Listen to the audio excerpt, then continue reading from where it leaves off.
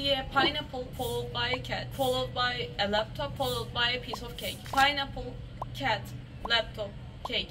Pineapple, cat. Now stop. How do you know you'll say laptop? Your brain doesn't passively receive information from the environment, but it tries to predict what comes next according to its prior experience.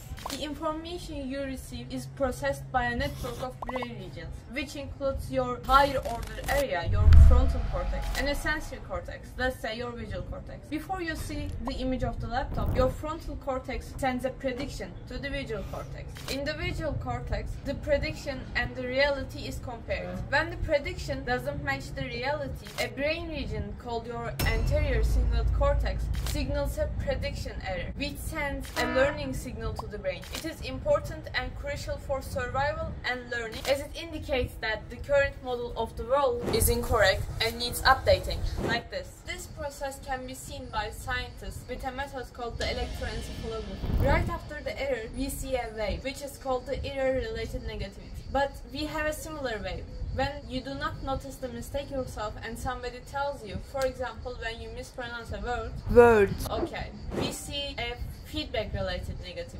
Both are produced in the anterior cingulate cortex. And after this we have a follow-up wave. This particular wave is called the error positivity, and it represents the learning and adapting. During learning, errors loop through the brain, and that is how we learn from our mistakes. All this is how predictive coding theory works, and I hope I inspired you to learn more about it.